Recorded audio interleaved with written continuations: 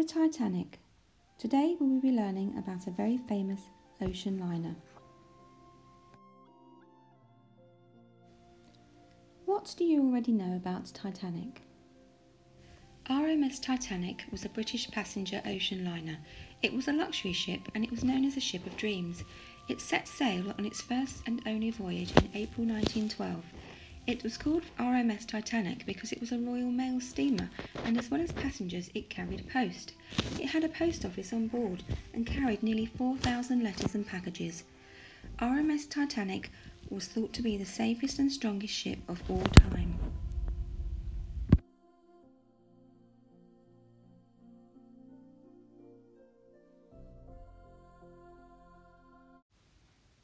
Finding out about the Titanic. In our lesson today, we'll be looking at various types of information to learn about Titanic. You'll look at photographs, paintings, videos and written facts. You'll even hear the story from a lady who was on board the Titanic. Your task will be to make a poster which shows what you've learned about Titanic. Your poster can include drawings, photographs and facts.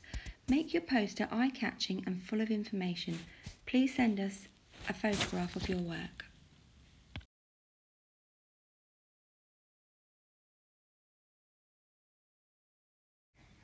Here are some newspaper reports.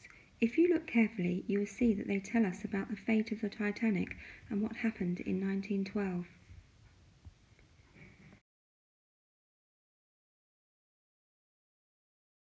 Here is a video clip. It shows you what it would have been like to be on board Titanic as it began its journey.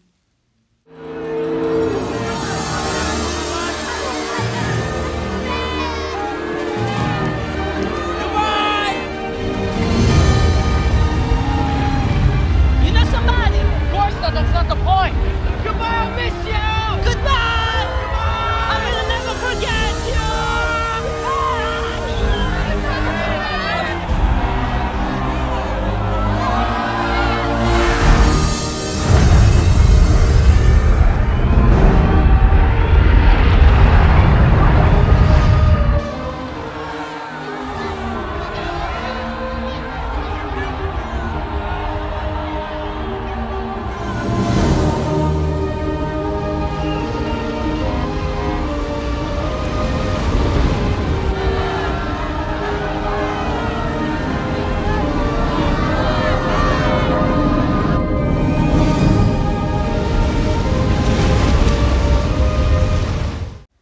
What can you work out from this picture?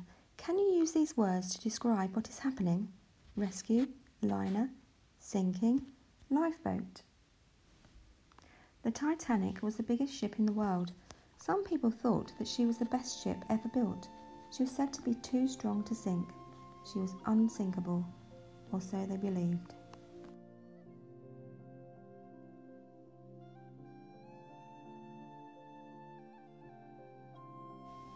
The Titanic was built in Belfast, a city in Ireland, by the White Star Line shipping company. It set sail from Southampton in England on the 10th of April 1912. More passengers boarded the ship in France and then in Queenstown in Ireland. It was on its way to New York.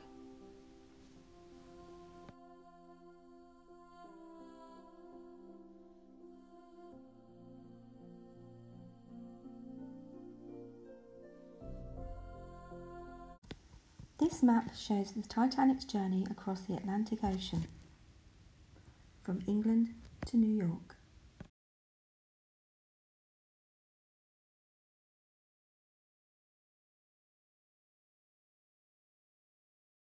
When the passengers began their journey to New York City, it was like a wonderful party on board.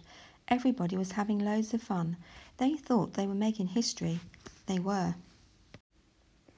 The Titanic was a floating palace. She was one of the first ships with a pool, and she had beautiful gold chandeliers. Because of this, many wealthy people travelled on board the Titanic. They stayed in the upper deck, which was called the first class, while the poorer passengers and the crew stayed below deck in the third class.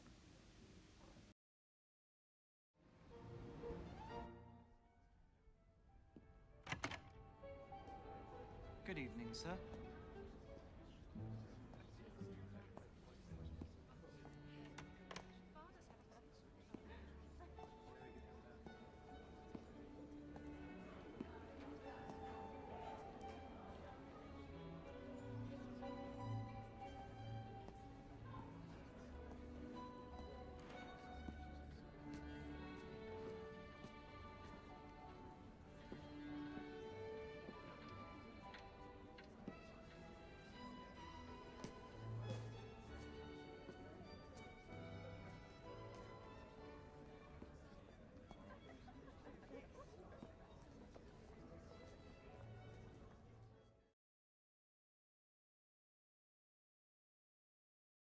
When it set sail across the Atlantic Ocean, Titanic had 2,224 passengers on board.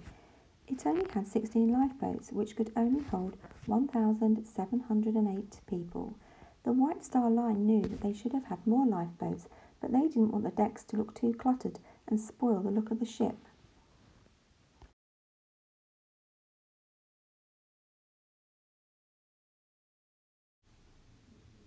By the 14th of April 1912, Titanic was in the middle of the Atlantic Ocean. The weather was clear. That night the stars glistened against the cold, dark sky. Shortly before midnight, a sailor spotted something out in front of the ship. He couldn't really see it, but he knew it could only be one thing: an iceberg. An iceberg is a huge piece of floating ice. It is much bigger beneath the water than it is on top. It can really damage a ship if it crashes into it.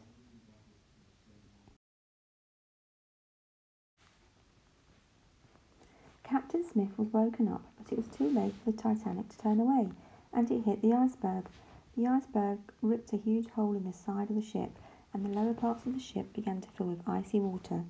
The nose of the Titanic began to disappear beneath the water. The stern, or the back of the ship, began to rise high into the air. In a few hours the ship would sink. The crew set off flares to let other ships know that it needed help.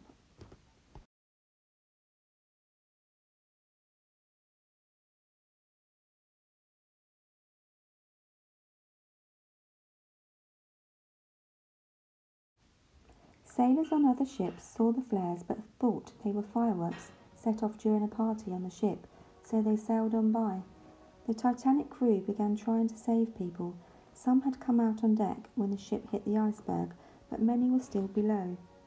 They didn't think there was anything to worry about. The band began to play music to calm the passengers.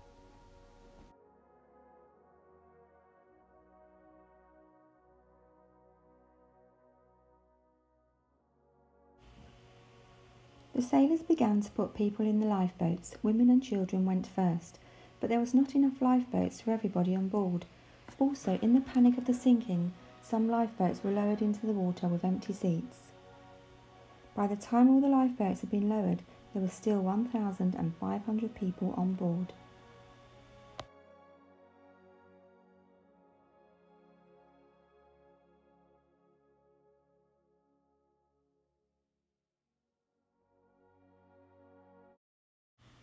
By 2 a.m, the passengers still on the sinking ship heard a terrible sound. The Titanic was ripping apart. People started to jump off the ship into the icy water. The Titanic had disappeared beneath the Atlantic Ocean by 2:20 a.m. on the 15th of April 1912. The Titanic sank 2 miles to the bottom of the Atlantic Ocean. Most of its passengers and crew died. Captain Smith went down with his ship. The people who were in the lifeboats were rescued by another ship called the Carpathia. Nobody knew where in the Atlantic Ocean the Titanic was. It was not found until 71 years after it sank.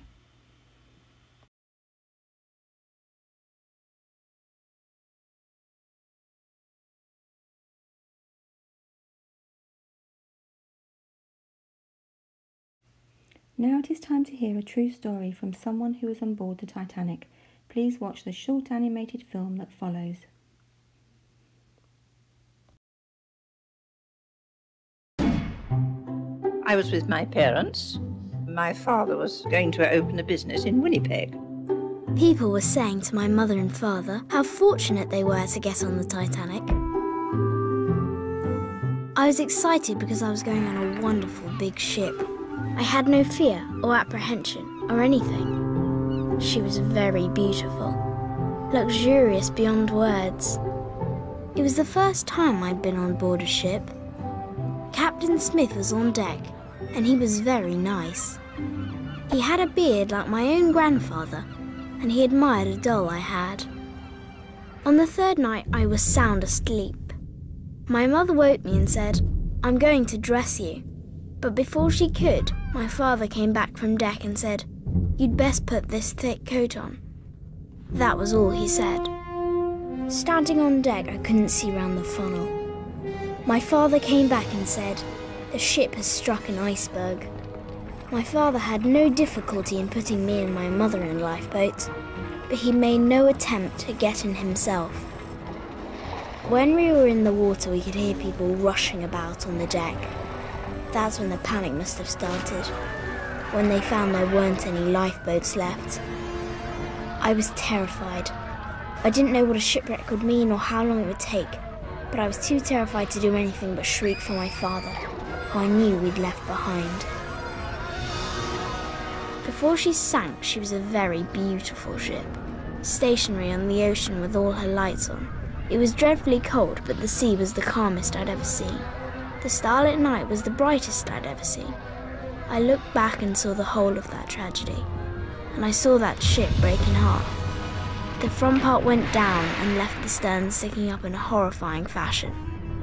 It was enormous. It seemed to stick up in the air for a long time, and then it gradually went down, turning over.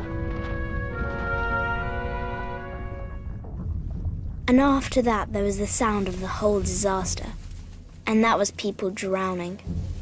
That is something you could never forget. And then the dreadful silence that followed it.